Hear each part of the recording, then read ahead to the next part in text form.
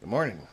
Yeah, time to get crafty again. You got this piece of old mastodon tusk. Probably came from Alaska here. Got it from my Masonic brother Mike Reese. And I'll be taking apart this old pin, take the backing off of it.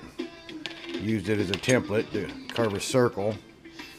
Cut the square. Now I'm going to take the grinder with the Dremel tool attachment, start rounding it out. I was going to take and put Howard's little gold button in the soapstone, but the soapstone is just so fragile. It's just not polishing, and it just don't look right. The color's wrong. So I figured, what the heck, I can go ahead and make it out of the ivory. I got a little bit of it, so I'll make it out of the ivory, and Howard will have a nice pretty pin that he can wear forever and ever. Well, here it is. Thank you, Howard, for all your allowing us to be on the claim, getting gold.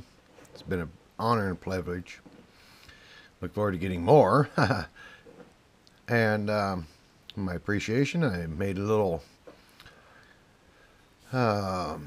gold button out of the gold you probably came from your claim, and got H for Howard and Lockwood, and of course AK. And on the back side of it, went ahead and signed it, and I got a kind of a crummy square and compass, but little Masonic emblem, just to say that's me.